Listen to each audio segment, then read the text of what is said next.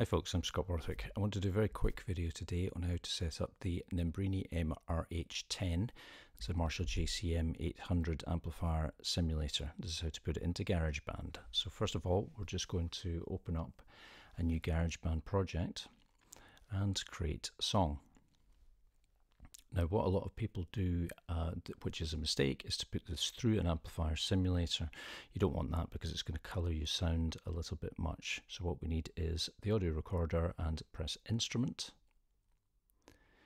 Turn on monitoring here, and then we just need to double check down at the bottom left hand side, double check that your input is selected correctly. My audio interface, the instrument is input 2. So we'll just select that.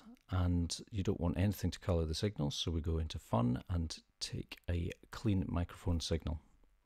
I'll have a little listen to that. Okay, yeah, very clean, bland signal there. Right, now we can go into our track view.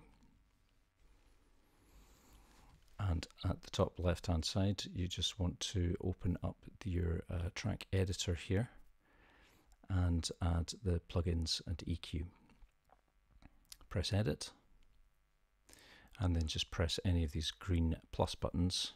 You want to select audio unit extensions and go down and select your MRH810, and you hear straight away, yeah, quite noisy.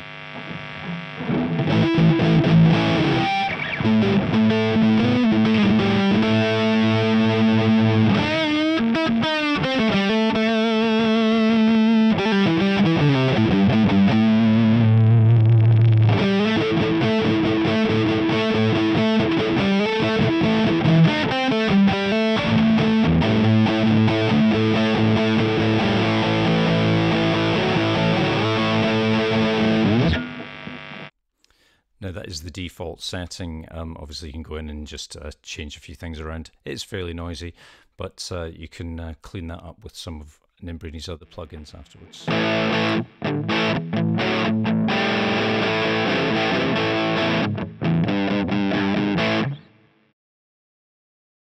Okay, there you have it. I hope you found this useful, and I will see you again another time.